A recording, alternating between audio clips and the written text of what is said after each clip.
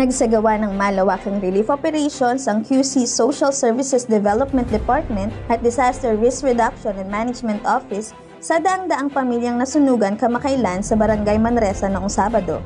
Tinatayang halos 6 na raang pamilya ang nawalan ng tirahan sa insidente. Mula ng gabi ng sunog, nagsagawa ng relief operations ang pamahalaang lungsod kung saan namahagi ng mga damit, gamot, banig, kumot at pagkain sa mga nasunugan. Nagtayo rin ng pop huts at nagkaroon ng damage assessment and needs analysis o DANA ang QCDRRRMO. Samantala, agad na bumisita si Vice Mayor Joy Belmonte sa evacuation center at namahagi ng ayuda sa mga pamilyang nasunugan. Patuloy naman ang pagpapanatili ng kalinisan ng Environmental Protection and Waste Management Department sa ginagawang clearing operations nito.